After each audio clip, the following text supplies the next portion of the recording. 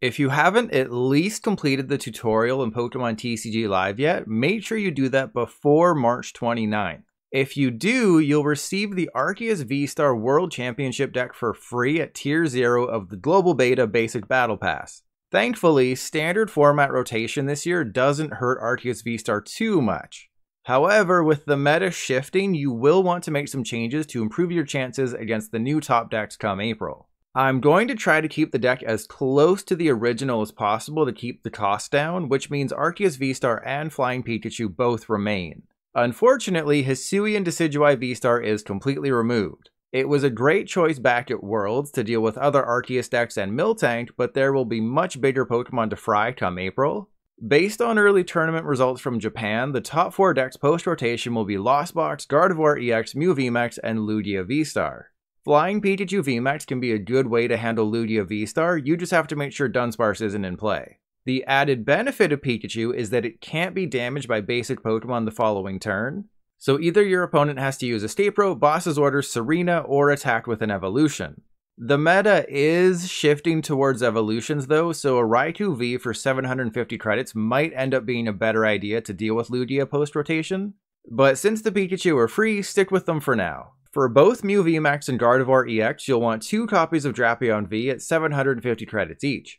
Drapion V can not only one-shot a Mew VMAX thanks to weakness, but it can also attack for free, provided they have enough Fusion Strike Pokemon in play. You do have to be careful about Path to the Peak though, which shuts off Drapion's ability, and Lost City, which can send Drapion to the Lost Zone. But even if Path to the Peak is in play, with the right strategy, you can load up a Drapion with 4 energy. And that just so happens to be how you'll deal with Gardevoir EX. Gardevoir also has a Dark weakness, which means Drapion can one-shot it. It just won't be as easy as KOing a Mew VMAX, so keep that in mind.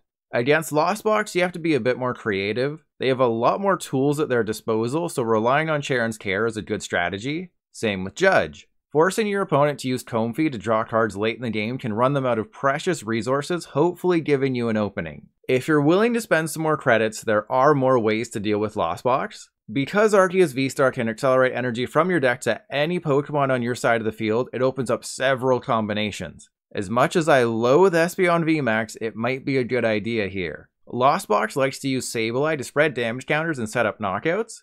Espeon blocks all effects of attacks against your Pokemon with energy attached, which means Sableye's Lost Mine does nothing. Additionally, Giratina's V-Star attack becomes useless since it's an effect of an attack, not damage. And because Lost Box is using Beach Court post-rotation, not Path to the Peak, odds are your Espeon's ability won't ever be shut off. Regardless of which build you end up using, if you're having trouble getting your VMAX Pokemon into play, a fun option is Radiant Eternatus. The loss of Scoop Up Net means you'll have to play Thorton or Penny to prevent it from being a wasted bench spot, but if you can use it properly early in the game, you can put any 2 of your VMAX Pokemon into play, completely skipping the need for the V. The rest of the deck is fairly straightforward. Bibarel helps you draw cards turn after turn, Lumineon V can get you any supporter when you slap it down on the field, and Pumpkaboo can bump a Path to the Peak that may be preventing you from using an ability. You also play 1 copy of Lost Vacuum just in case you need to bump more than 1 stadium. For supporters, it's a little all over the place. Judge keeps your opponent's hand count low while not hurting you in return because of Bibarel. Melony can help you attack with a fresh Arceus V-Star out of nowhere, same with Raihan. Thorton can swap out any basic Pokemon on your side of the field with a basic in your discard pile, and Cheren's care can put a damaged Arceus V-Star back into your hand, hopefully denying your opponent some prize cards.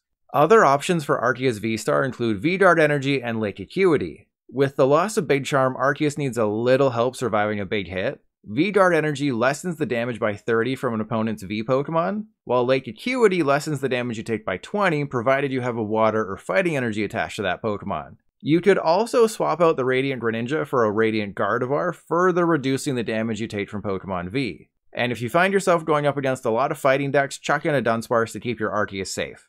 As for Miltank, which this deck has no answer to aside from stalling with Pikachu VMAX or flipping with Bibarel's Tail Smash, you could include canceling Cologne. It can be useful in a few other situations when it comes to something like Klefki, but Miltank is probably the ability you'll be stopping the most. Or you could include your own Miltank or something, whichever you think is best.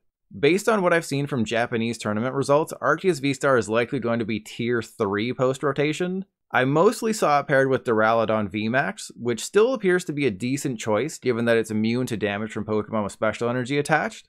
And there's also people who put it with Giratina V-Star, which can deal 280 damage, but you have to put energy into the Lost Zone. There's also this build with Kirlia that's done okay in Japan. You can use Buddy Catch Delayed to get any supporter you want turn after turn, allowing you to loop Cheren's Care. And you can even attack with the other Delayed's Dynablade, which does 60 damage for each V Pokemon your opponent has in play. So while it only takes 3,600 credits to turn the free version of Arceus V-Star into a somewhat competitive 2023 deck, you should plan on spending a few thousand extra credits on cards like Duraludon VMAX, Giratina V-Star, Raikou V, or maybe Espeon VMAX, which will help your matchups against other decks. Every VMAX and V-Star costs 1,025 credits each to craft in live, so make sure you use those credits wisely. If you're planning on running Arceus V-Star after rotation hits on March 30th, let everyone know in the comments if you have any spicy ideas to make it great.